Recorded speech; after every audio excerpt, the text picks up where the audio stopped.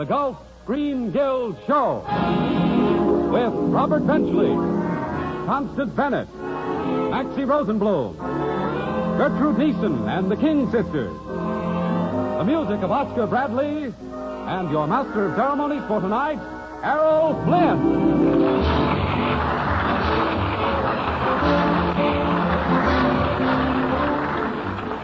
Good evening, ladies and gentlemen, and welcome.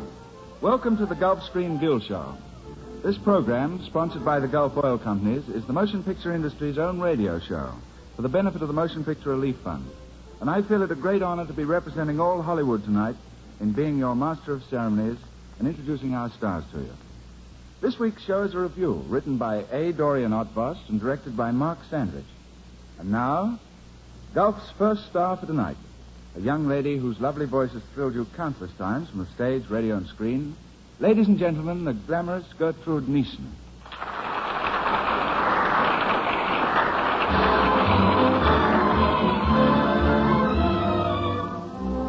Gertrude Niesen opens our Gulf show tonight with a song from Rodgers and Hart's new hit, The Boys from Syracuse. Gertrude sings This Can't Be Love. This can't be love because I feel so well.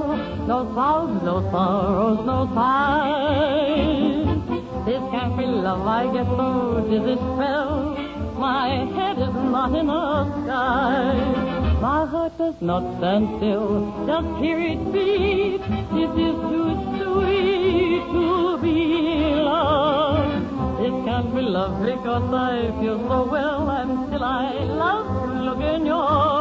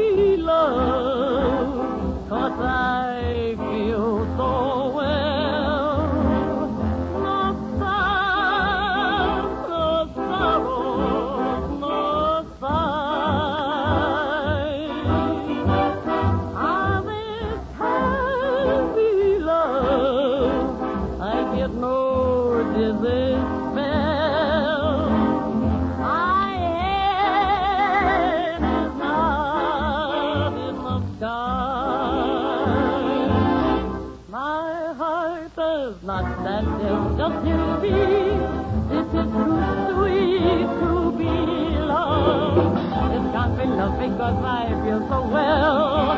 This can't be love because I feel so well. And I love, yes I love. I love to look in your eyes.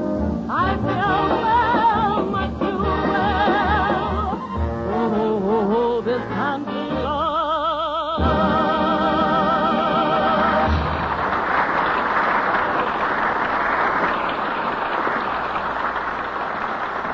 That was beautiful, Gertrude, beautiful. Oh, thank you very much, Errol. You know, I wouldn't tell this to everybody, but I've always had the idea I could be a great singer, too. Oh, I never knew that, Errol. Let's hear you sing. Say, that's a swell idea. Come on, Errol, give us a song. Oh, no. Just a minute, John Conte. You can't coax me.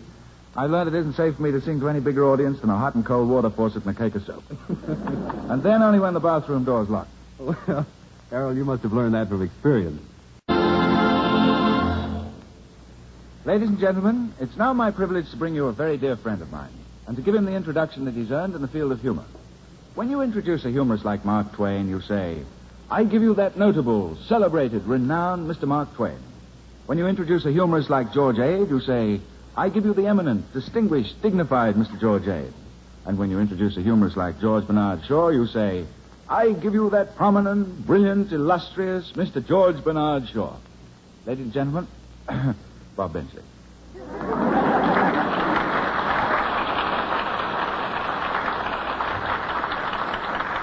Thank you, Errol. That was splendid. I'm very happy that you gave me that introduction. Are you? Yes, now if I ever join the Foreign Legion, I'll really have something to forget. Oh, wait a minute, Bob. What was the matter with it? Was the introduction a little too flowery? Flowery? No, I'd say it was a little on the weedy side. Oh. Why, that hurts me. I spent a lot of time over that, and I thought it was very flowery. Well, you may have a point there, Errol. let's just analyze the introduction. It was beautiful, just like flowers, colorful, like flowers. And it had a certain odor, too. Not like flowers, odor. Well, frankly, Bob, I didn't know any other way to introduce you. Oh, there are lots of ways to introduce people. For instance, I classify the way you introduced me as the actor type. Smooth and extremely clever in a hammy sort of way. There are several other types that are just as easily classified. I don't quite follow you, Bob. Well, let's take the salesman type. If a salesman were introducing you, the first thing he'd do would be to knock on the door. Knock, knock, knock. See? Of course, there's no door there. In this case, it's the imaginary door to the audience's mind. Oh, you know what? Well, to continue. This is the salesman type of introduction. Ladies and gentlemen, this week only we are running a special on Flynn, the ERROL type of Flynn. We have thousands of written testimonials from many happy users of our 1939 ERROL type Flynn. Here is what Mrs. Stella Oppenheimer has to say. Wow! And that brings us to the apologetic type of introducer. Now, let's say he's introducing me. Not that makes him apologetic, you know. No, Bob, it certainly helps. Well, Flynn, I hate you. Now for the apologetic or confused type. Goes something like this. Ladies and gentlemen, I was called upon to introduce a fellow we all know and all love. Well, some of us love him. Although I've heard people say that he's this fellow has just got over a broken leg, which can be very painful. My Aunt Minnie broke her leg. Was the left one. No, the right one. No, it was the left one. Or was it the wrong? Well, here he is. Mr. Manfred Granafrance, Jr. Oh, that's very nice, Bob. Well, what type of introduction do you think I should use? Well, that's hard to say offhand. I'd have to delve into your habits. You know, we all have habits. Personally, I have quite a few habits. Oh, yes. You couldn't look that bad without quite a few habits. Well, I try to lead a normal life. When I wake up in the morning, I no sooner open my eyes than I throw off my oxygen tent and jump out of bed. But getting back to you, how are your muscular reactions? You fall asleep slowly or quickly when you're watching a movie? Depends on whether it's one of your pictures, Bob. I try. Yes, indeed. That's okay. Well, it gives me a pretty good idea of you. Fine. Well, Bob, I have an introduction to make right now. What type do you think I ought to use? Well, I think you should be the effervescent or fizzy type. Here, let me do the introduction for you. Fine. Go right ahead. All right. Hiya, folks. I want you to meet some swell guys.